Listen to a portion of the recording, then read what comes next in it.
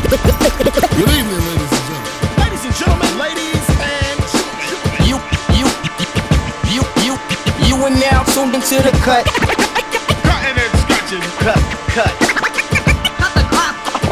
My cut is correct. Each cut is totally arranged. While chillin' the cut. Yo. It's your man, Uncle Catfish, DJ IV. Yes, sir. We are back in the new improved cut. And we have with us, first of all, the ECMAs are in the air and I can feel it. Yeah. The town is tingling and we got one of Canada's finest in the building right now. It's Fortunato. Yes, sir. Yes. It's an amazing feeling to be back here in Halifax. You know, East Coast Music Awards going on 2018. Fortunato. Oh, you said that right, like movie-like. Fortunato. Actually, the pipes. there's like one guy who does all those. You know what I mean? I know. There's like one guy. He's Yeah. paid, too. And I want that job. He's paid. I really do. Like, this fall. It's always like that. I just want to do that one particular lane of those. Yeah. That guy's got the pipes, though. That's what they used to tell me. They're like, you got the pipes, man. You should be in broadcasting. You do have a great voice. Thank you. Oh, just trying to find my perfect like spot here, sweet spot. But yeah, I think I'm good right here. Right there? Yeah. That's the spot? Once I can feel myself, like I just close my eyes and be like, yeah, that's it. Okay. Yeah. So do you meditate? No, you know what? But they said You just went into this thing there. It was very like guru-y, I felt like. And not the rapper, but like very... I felt like you were a cult leader for a second. I was getting into it. when I go on stage, I usually perform with my eyes closed, and I've never fallen off the stage yet, knock on wood. Wait, but you know what? what? I've stepped back onto like a speaker, like and things, but I'm always like pretty much completely blind when I'm up there. Really? Yeah, and people have been like, "No, man, you got to connect with the crowd. Like you got to make eye contact. That's the connection." And I'm like, you know what? I've tried doing it, and then all of a sudden it slips away from me. You know, like so. Really? Yeah, I keep my eyes closed almost like all the time. People are like, "Oh, wear sunglasses," and then they won't know that your eyes are closed. And I've done that a couple times. I'm like, you know what?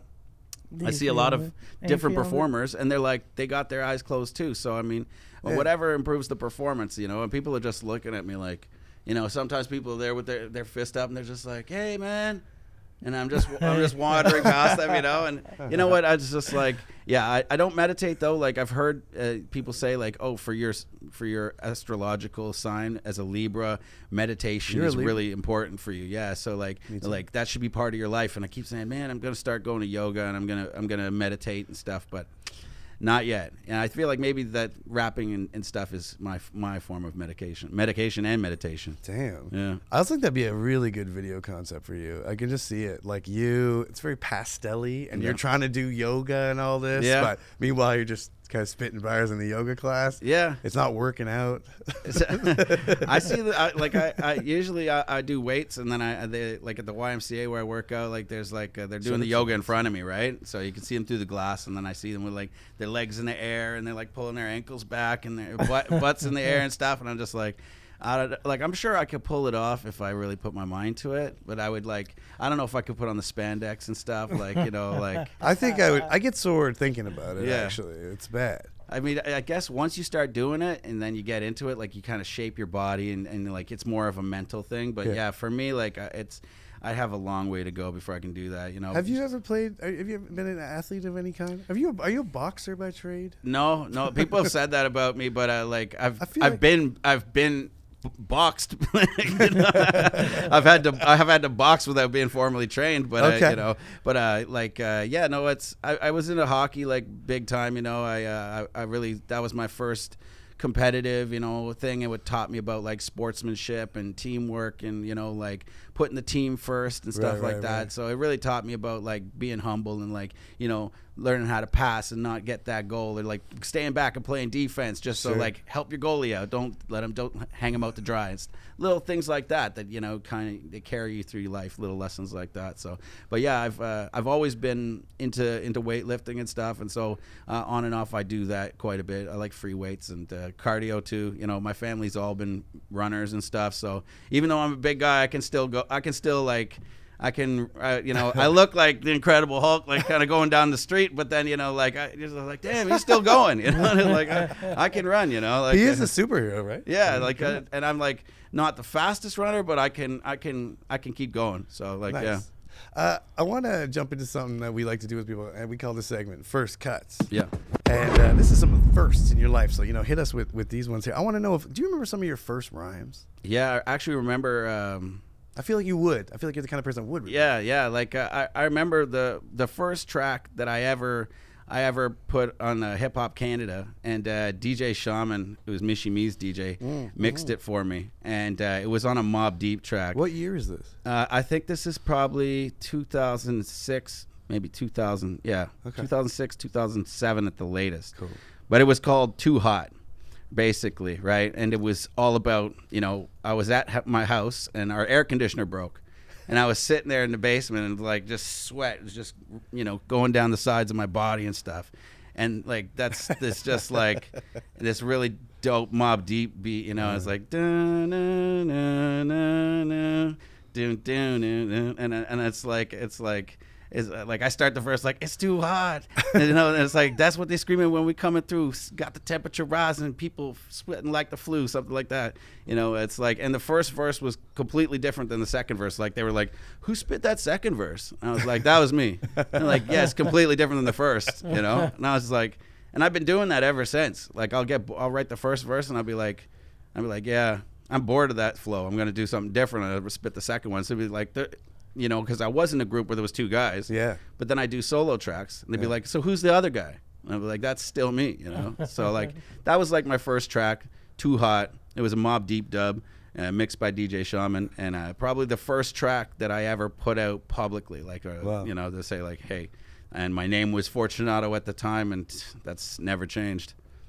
Have you always been Fortunato in rap, or like before you became like officially Fortunato? You must have played around with some other names. I think Foulmout was one of my. Foulmout. Yeah, Foulmout. Is that down near Yarmout? You guys should be a tag team. Yeah, I don't like it was just like Foulmout, FOWL, like almost like foul, like waterfowl, right, or whatever. I don't know, not foul like a foul ball, right? And so like that was one of my original, and I think I was also like Joe Blow, aka Mr. Nobody, which people kind of said like, "Yo, we like that." Later in my career, they said like, you should just be.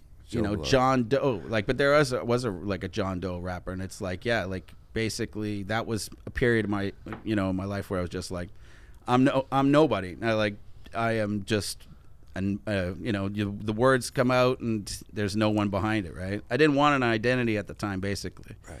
So yeah, I think those are my two earliest things, that I did, but for like most of my like everything was Fortunato ever since then. Right. What was the first rap music you ever bought?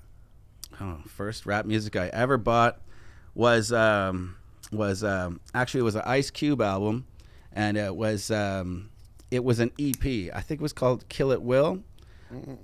So it was like mostly like remixes and stuff. But I used to go to this record store called Trax at Young in College.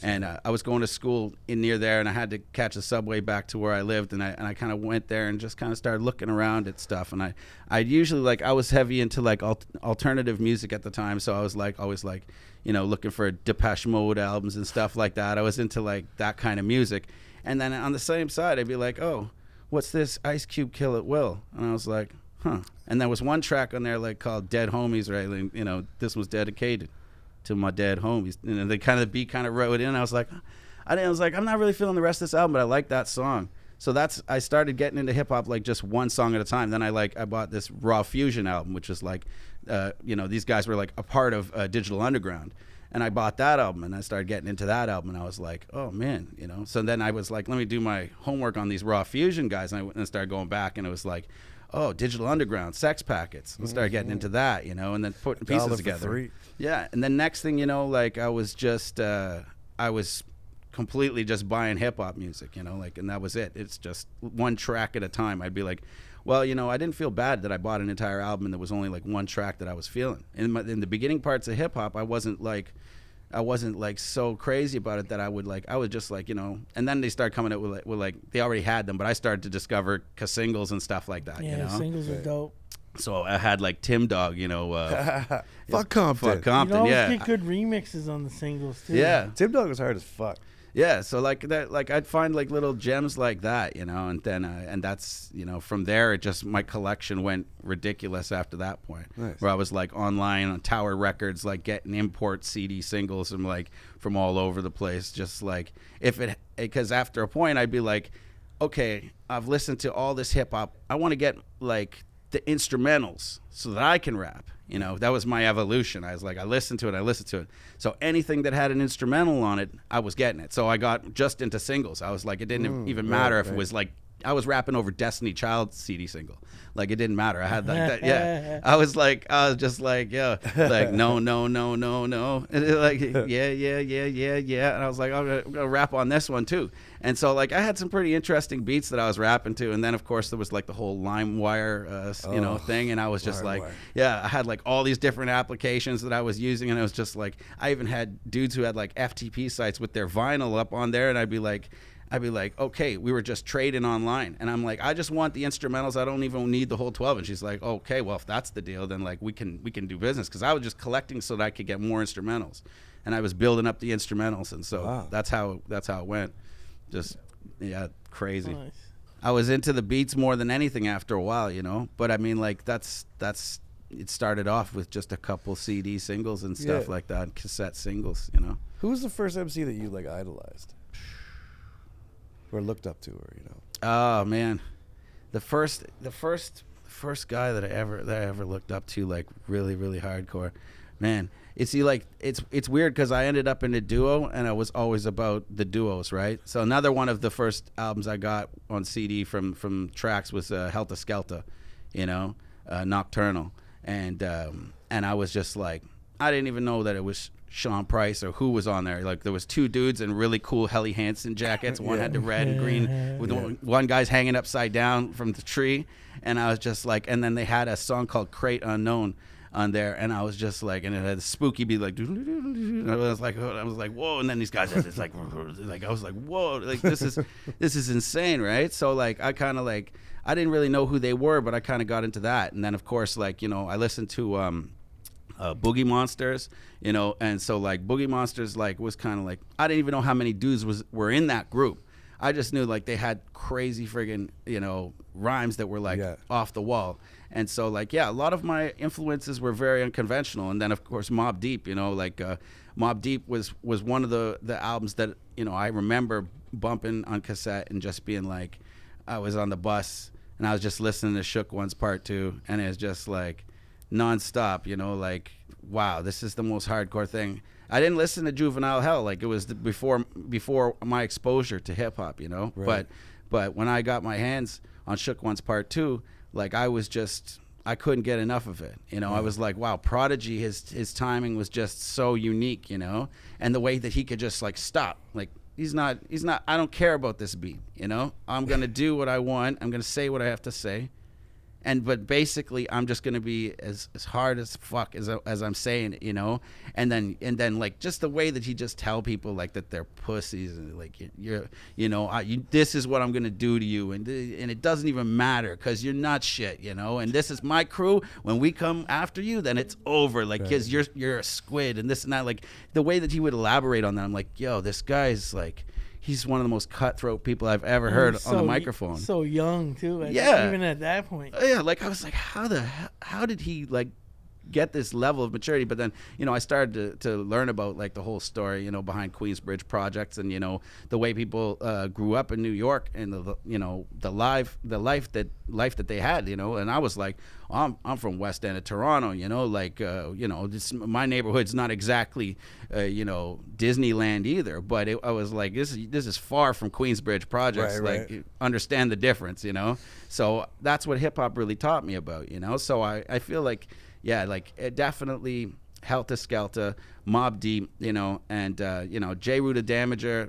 When I heard Wrath of Math, like I was like, you know, just as I use super scientifical powers, you know, and like the way that he would drop so much knowledge, but at the same time, like, you know, like they said, he's this dread dude, just like standing on top. He's on rooftops, just kind of like preaching all this like knowledge and science. But like, you know, he's hardcore as well. Like, you know, like Can't Stop the Prophet. You know, is just like just songs like that, just constantly like, oh, they always come back to me. So it's really hard to just say like one guy.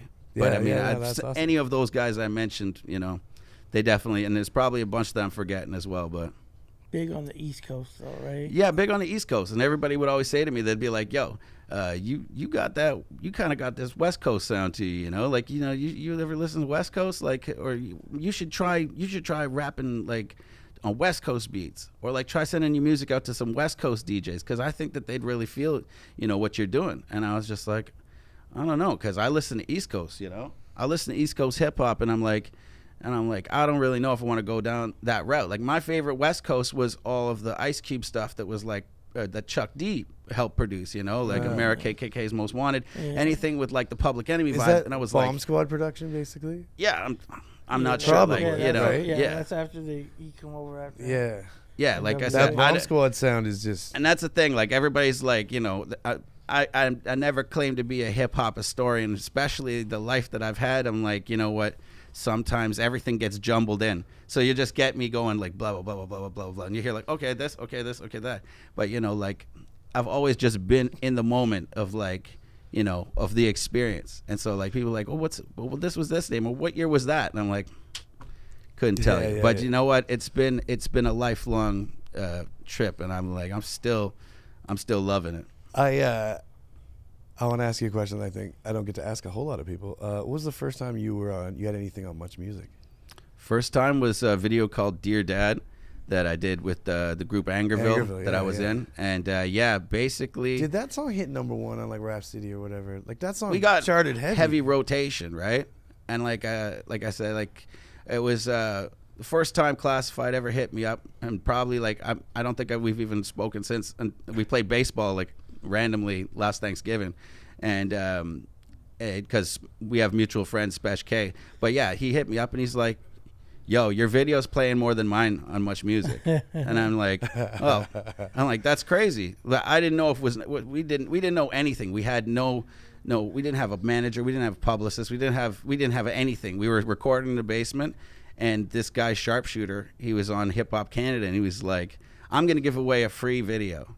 You send me the song and I'll shoot it for you." So Bishop Brigante ended up winning it for a track that he had. I forget what it's called, but the whole video was in reverse and it was crazy.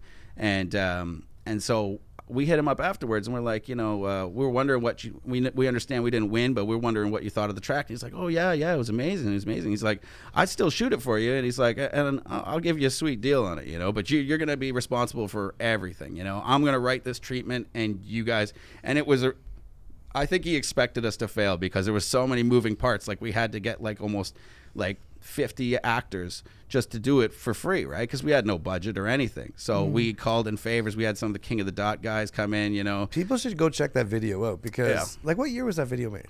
What year are we talking here? I think 2008. It's like, it took a lot. You can tell. There's so many people in that video. Yeah, every single and you do so many like flashback stuff, and like, it's every single scene has like a different character in it, right? And being played by a different actor. So everybody's like, my mom's boyfriend was in it. Like, people's like babysitters were in it. Like, it was just like whoever we could find to get in it was in it, you know. And that was it. Like, we were like. So we called in favors for everybody, you know, and like, we had people, we borrowed people's cars and stuff like that. And we had like, you know, we got cheap props or whatever we had to do. But yeah, in the end, what it was, you know, my boy that I used to rap with, it was a song that he had written to his father. He thought his father was going to pass away. So he like, because his father got cancer, and he wanted to have some, you know, some way of like giving him a letter just to let him know about everything that he had taught him and everything he thought. And he had it on some dub track, right? Like, it was just an industry beat. And I said, "Dude, we need to make more out of this, you know." So we worked on a hook together, and then I added a third verse about my father, you know. And I was, you know, me and my father's relationship is a bit better now, but I wasn't really tight with my dad. But I'm like, you know what? I got to try my best to write at least one verse about my pops, Really? you know. Yeah. So like, Oh, really? like to fit in with the theme of the song, Of right? course. I mean, I would have been. That's an interesting thing because, like, you know, listening to the track, it's, you know, you don't get that impression at all because you were great at, you know, writing it and performing it. But that's interesting to find out that at the time you're writing it, it's sort of a strange thing. So that was our first time on Much Music, and I was like, you know, I was extremely surprised by the way it turned out. Like, this is back in the day, so we had to get like our beta tapes. You know, we like it was no like digital, like you didn't submit it online or whatever, right? Like so, and we had to get like our closed captioning and our beta tapes, and then literally like we, you know, some of the guys that we worked for, like you know, landscaping or, you know, whatever business, who had friends because our bosses had money, who knew people who were like on this board. So we're like, all right, put his name on it. We just wrote like every single influential person's name that we could think of on this brown envelope and shoved it in the mailbox at Much Music headquarters on Queen Street. And we just shoved it in there, and sure enough, like 1 or 2 weeks later, it's like somebody's like, "Dude, you're famous. You guys are famous." Like, it's just playing all the time, and not just like there was no like this is when Much Music still showed videos like all day, right? Like, it wasn't like you're on Much Vibe or whatever. Like, you know, like no, it was like it was all the time. And so people were like, you know, on the subway coming up to us and stuff, and it was like, wow. So like we made a splash right off the bat, but we were not prepared for anything. Like, we had no idea how the music business worked or any type of, you know, background or whatever. Right. Like, Didn't so know how you're gonna follow it. we had no up. idea. No, there was no follow up. This was like a mixtape track. We had it on like one of those skinny CDs. It was as they sold. It was like $10 it played a record. We sold it on consignment. You know, like it's like so. But yeah, we lucked out. We got lucky, and then we got like three or four more after that, just off of the buzz, and then, you know, eventually Much Music changed. You know, Moses Neimer left, and the format was more, you know, reality-based television, and it became less of a, you know, and the internet, you know, for sure. You know. Did you guys score Much Fact for the ones after that? No, we never got any Much Fact, and it was just like because we didn't know what we were doing. If we would have had like any type of idea of how to do it, we probably could have taken advantage of that. But we're just like, nah, man, just like, yo, how much money you got? I got some cash here. Like, let's get some money together. Call up Sharpshooter. Let's do it again, you know. And Sharpshooter, like, you know, he didn't really want to do music videos for the long term anyways. He wanted to be like a big movie producer in LA, which is eventually what he did. But it's, you know, now he does movies with like Vivica Fox and like Michael Madsen and people like that. He does movies down there in LA and stuff, and it's like, but it's funny because you can see his progression through, you know, the early rap videos that he shot here. Yeah, he was getting his feet wet. Yeah. But now he's, you know, he's doing big things, so good for him, man. It's good, dude. What up, Nadim? I wanted to ask you some. Like, how'd you get the name Fortunato? Because it's quite a name, right? It's interesting. Can I get a little taste of that, Jameson? Yeah, here. This is. I think that's the one you were using earlier. Yep, right that's cool. Just slide it right down. Let's see if we can get it. Oh, this is not a curling show. Not a curling show. Not a curling show. Canadian rap. So while you pour that, I wanted to talk about a couple people. Like, I was researching you, and I got a little off track. There's a Saint Fortunato. That's a good one. And there's a Fortunato yacht that I think you should own. It's a 205-foot mega yacht. It's called the Fortunato. Look it up. It looks dope. What else we got? Have you ever heard of Don Fortunato? Isn't he's like a notorious rat? Didn't he like rat out a bunch of mob bosses or something? No, he's a Marvel Comics villain. Really? I had never heard of this person. Have you ever heard of this Don Fortunato? Don Fortunato. It's a hard name, though. It's a hard name. Real hard. Don Fortunato? Yeah, no. Don Fortunato. The crazy thing is, I used to read Throw that these. in your name, man. How did you Don pick Fortunato? that name out of all the, you know? Well, like there was. We used to like read these kind of like fantasy novels back in the day, like Dragonlance and all these like. You know, we kind of got into. I was into role playing games like back in the day, like Dungeons and Dragons and shit. Back in back when I was in like grade 7 and stuff like that. And there was this one book that I kind of happened upon called Wild Cards, and there was a character in it who was a pimp, and he used tantric sex to like develop psychic powers, and eventually he did it so much that like his brain started to like expand, and so like he had like this enlarged, forehead from it. But he was like, he could Okay. do some crazy like psychic powers and stuff. But then like he, if he didn't do the tantric sex, then he would start to lose his powers. So I was like, yo, I was kind of like, Was this like an anti-masturbation book? no, like that, like I said, it was just, because people always say like, this tantric sex, like, I don't know, people do it, whatever. I found the character really interesting, and it wasn't even the sexual side of it. It was like just the way he was kind of a grimy dude. Like he'd always have like prostitutes around him, but then they would be there like to kind of like make him money, but also help him develop his psychic powers at the same time. So I was just like, yeah, this is not what I'm used to reading. Like I went from like dragons and like knights and wizards and stuff to like this book, and I was like, so but as I went, I say, okay, Fortunato is a cool name. And people's like, oh yeah, that's Italian. And I was like, I'm Italian. So like, oh yeah, what does it mean? It means it's Italian, eh? yeah. And so like basically Fortunato, the fortunate one. Yeah. That's what I said. Like Fortunate, blessed, happy. Absolutely. Italian, Spanish, Portuguese form of the Latin name Fortunatus, meaning fortunate, blessed, happy. This was the name of several early saints and martyrs. Yeah, I mean, like I'm no saint. And Ivy let me have the internet this week. Oh, nice. I'm going crazy. It's like once I found out it meant the fortunate one, I'm like, you know what? This is like, I really am fortunate. And ever since I chose that name, it's like my life steadily got better as I committed to it. And I was like, you know what? I have just been getting more and more fortunate since I became Fortunato. How much do you think about that in like a conscious way of like embodying things you want? Like heading into this weekend, as we sit right before like ECMAs. Yeah. Like, do you think about that as performances are right there? Like, okay, here's what. Not like, do you visualize? Well, do you picture shit and then step into that? I know people who use visualization techniques. Step into shit. I like to.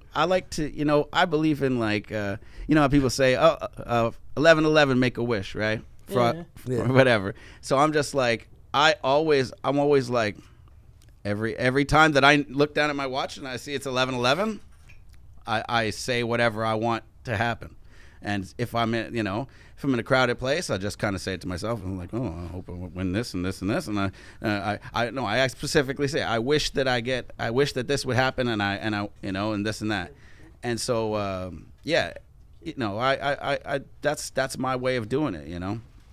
I like to wish for things, and I wish thoroughly and steadily, and so like if I feel like with the ECMAs, right, like with the nomination, I really wished for it like every day that I could, and then it happened, and I was like, I wasn't expecting it, because I feel like I never expect anything like something like that to happen. I'm just like, I'm used to kind of like getting like, I am the fortunate one, but at the same time, like you see, like I have a lot of people that I've worked with in the industry and throughout life who've done like amazing things, and I'm just like, man, yeah, I'm doing good, but I'm always wishing that I could do better. So I'm just like, what, this could or could not happen. I'm not gonna get my hopes up, but I wish it would happen. But so that's it. You're still celebrating the struggle, though.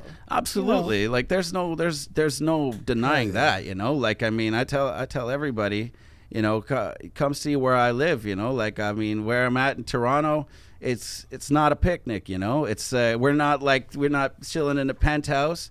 And we don't have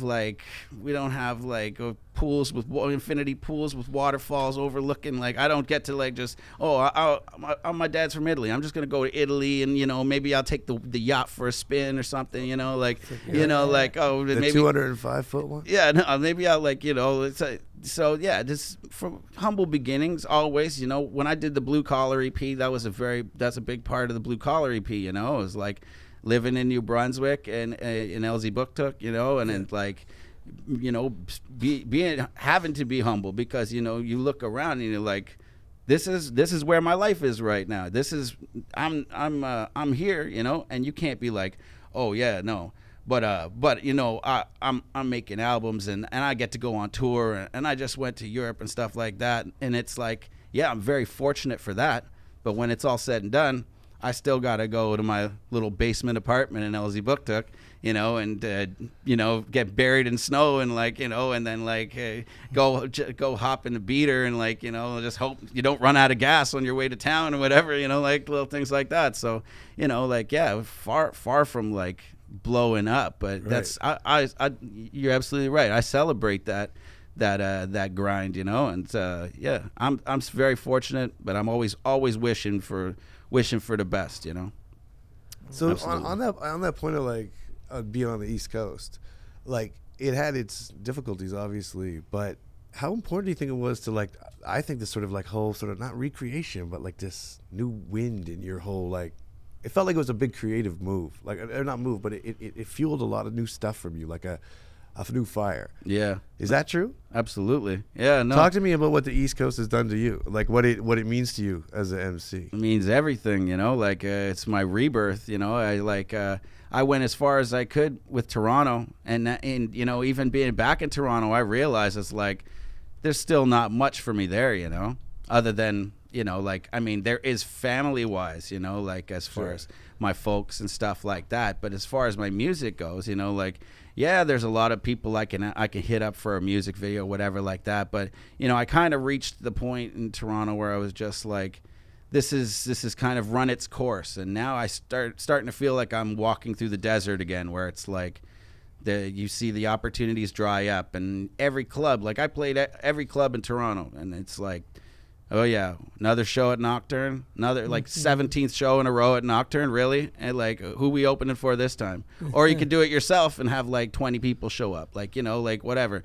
It was the same grind, you know. So I put out a Unseen Armada while I was in Toronto, but then I brought it with me out to the East Coast. It was kind of like the CD that I had with me, you know. Right. And people were listening to it, like the kid Jay Forbes out in Moncton, because I was in LC, so I was like trying to get to know hip-hop artists out there. Right. And he's like, this is my favorite album. I'm like, you're the first person to say that to me, really, you know. And then you know, the ECMAs, they were just like, they're like, oh yeah, we love it too. And I was just like, wow, people are feeling this, right? Maybe I should keep going with it. But like more than that, like the artists that I met after I came here, like I did one tour out here because I was exhausted with what I was doing in Ontario. I did the straight East Coasting tour, and then like I planned that tour completely on my own, and I didn't have a lot of help doing it. And if it wasn't for the kindness of the people on the East Coast saying like, yo, come to my place, come chill, you know, all those people who helped me out during that tour, they ended up being like the backbone for what I built out here. So like, you know, my homie Scrim, I was doing a show in Middle Sackville, and you know, and I was like, he just jumped on the mic during the set. We ended up rapping together so impromptu, and then I ended up chilling at a buddy's house, and like years later, best friends, making music, you know. And that's, you know, and there's so many others as well, like the guys coming down for the East Coast Music Awards. So like, it's the friendship, I feel like it's the power of the ocean as well. Like as the closer I get to Talk it, to me on that. you know, the more I can feel it as soon as I get out here, you know, like it's something about it. Like Lake Ontario just doesn't have the same vibe, you know. It has a power. Talk to me about the ocean. Well, like it's. I feel it as soon as, like, you know, I was just here last month for this So You Think You Can Rap thing, you know, and as soon as get into that so like we you know, we passed over the border into Nova Scotia, and all do you of have a any sudden, honeybees in your pocket? honeybees? Honeybees. No, you didn't. I can tell. All right, carry on. So People watching will get that. we crossed over into Nova Scotia, and I was like, and I just started to feel like myself smiling, and I'm like, well, what am I smiling for, you know? It's just, you know, like, but I'm like, oh my god, this is gonna be great. Like, you just get this feeling, this is gonna be great. And I was like, the same thing, like before I came out for this, you know, like I was in Toronto, and I was like going through some pretty miserable, you know, ordeal, before I came out here. And like up to like 48 hours before I knew I was gonna get on my flight and stuff, and to the point when I got to the airport and I went through security, and then I knew for sure that I was getting on a plane. And then as soon as we took off, it's like all my problems just kind of went, and I was like, You knew he was on the way. Right. so, but there is definitely, like they always say in Nova Scotia, like you're never more than 70 kilometers from the ocean, whichever way you go. Yeah. And Yeah, it's about that. Yeah. something like that. They got a saying It's like not that. very far. Right. So I'm just like, maybe it's being surrounded by it or just being close to it. But like I have a lot of raps where I touch on that, you know, and where I was living in New Brunswick, you know, on the Acadian Peninsula, you know, like we were on the Rishi-Bucktoo River, and then you get to the Northumberland Strait, and then after that, you know, you're just constantly right on the edge of the continent, you know. Yeah. And so like just being on the edge there, being like just past that is just vast ocean. Something about it, you know. Like I mean, I know that my family roots started out here, you know, and then they moved out to Vancouver. And so I feel like coming back here, maybe it's bringing it full circle. I can't explain what kind of metaphysical things are going on, but I know I'm very sensitive to, like, you know, the way, like, you know, They have the that vibe, you know, like if I feel like it's a bad vibe, I'm just be like, nah, I'm not feeling it. We gotta get out of here, you know. Do you That's kind have- of like why I came out here, right? Do you So- have similar feeling when you're out west, like when you're on the West Coast? when I'm on Vancouver Island, I do. It's Surrounded Vancouver, by not so water much. again. Yeah, Vancouver Island, I do. We went on tour out there last summer, me and Doom Squad, and literally, they had to pull me off that island. I was like, you know what, guys, I'm just staying here. I lived like, in Victoria for like That's like 4 Kelowna years. for I can me. relate. It's like Kelowna for me. so many Yeah, people love yeah. Kelowna like that. I could stay there. Man. The whole place was on fire when I was in Kelowna, so I didn't really feel like. I mean, but people were still loving it there, and I'm just like, but you know, it's incredible vibe, Kelowna, you know. But I was just like, Kelowna for you. I'm It's like, man, it's what it's like. I guess everybody's got their space, you know, like whatever. Like this is my space, and it's like I could just from the work that I've done to the people I've met, the relationships I've built, and everything, and all the success that I've been lucky enough to achieve out here. I feel like it's all a result of that positive energy, Right. you know. Yeah. Fortunato. That's right. Yeah. Yo. This one's for all the people who thought I'd never amount to nothing. You were right. I ain't shit, but fuck it. Everybody's gotta be something.